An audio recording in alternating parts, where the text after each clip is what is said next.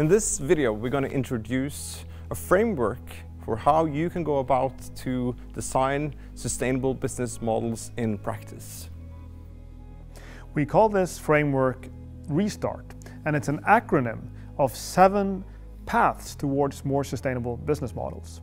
So the 7 paths that we will discuss in this video are characteristics of business models that are already taking place, but we believe they will be even more important in the future. The first one is about redesigning the business models. We say that in the future, business owners and business managers, they need to redesign their business model more often. We already see this happening in many industries, that companies that have operated based on one fundamental business model for a very long time are suddenly forced to rethink this business model when they're facing competition from entirely new kinds of players in their industry, or because someone comes along with a disruptive solution where they offer something different. So they need to find and redesign their business model in a way that reduces the shadow side and that shed more light. So that's the first one in Restart, R. And then it's the E, Lars Jacob, experimentation. Yes. If you're going to change more often, you have to become better at changing. That is, you have to develop a mindset and an ability to experiment, to test new ideas, test new solutions, go to the market and see what are your consumers really after, what do consumers want, and what kinds of changes are they willing to live with. It's dangerous to change your business model without really having tested whether or not the market is willing to go for your solution. So experimentation is key when you want to change your business model. So that was R and E, and I would like to take the 3 next one together, Lars Jacob, with S, T, and A. S is service logic, T is the circular economy, and A is alliances. And all of these 3 characteristics of business models, we see them as growing together in many business models today, and they are linked together. But let's start, Sveinung, with service logic. What does this mean? That's a good question, Lars Jacob. Service logic, what is that? Well, let's think of it as something concrete, like the car that you have back home. But do all of us need to own our own car, or can this be provided as a service?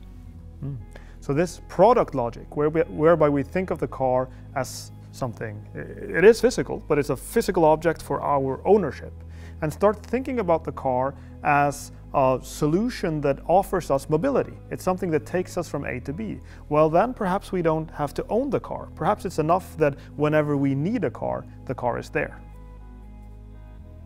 And if we never own the car, if we just have access to the car or to the drill or whatever kind of products that we need, then the ownership is at the producer's hand.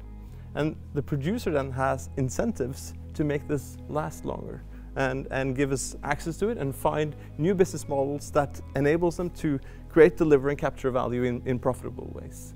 So the service logic then can help us get more out of less. It can help us share assets across individuals, households, even companies.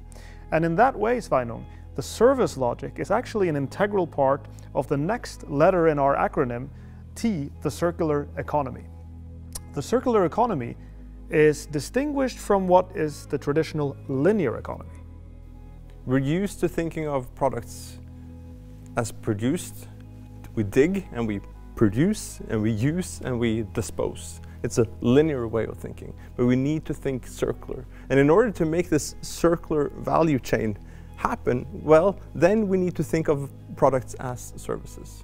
Exactly. So services are a part of the circular economy. Recycling is also part of the circular economy. All sorts of changes in business models that lead to a higher degree of reuse of resources so that we get a higher resource efficiency, that we generate less waste, is all part of the circular economy. And very often, Sveinung, this happens in alliances, which is the next component in the framework.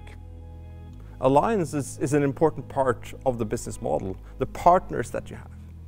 So when you look at the initial business model and you redesign it, then you might need new partners, new alliances to be able to deliver your value to the customers in new ways. So alliances can allow companies to create, deliver, and capture value in ways that they would not have been able to do on their own. So when we want to tackle the big sustainability challenges, it's likely that alliances of companies or even ecosystems of companies will be more efficient in doing that than any given company could do on its own.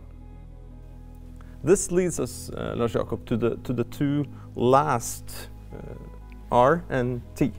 Yeah, those two components in the RESTART acronym are respectively results and three-dimensionality. And they fit together closely because they relate to how the company prioritizes the right kinds of results and organizes to deliver performance along three dimensions: financial, social, and environmental. The 7 letters together, a restart, is also a restart of a business model. Going from one way of creating, delivering, and capturing value to a new one. And the 7 paths that are captured in this framework will be relevant in different degrees for different companies and in different industries. In some companies, it will be more relevant to try to build a circular model. In other companies, alliances will be very important, and so on and so on. But these different changes that the 7 paths towards more sustainable business models indicate should have some relevance for any organization in any industry. In order to achieve a more sustainable future, we need many restarts, and we need many small and big restarts in all kinds of industries.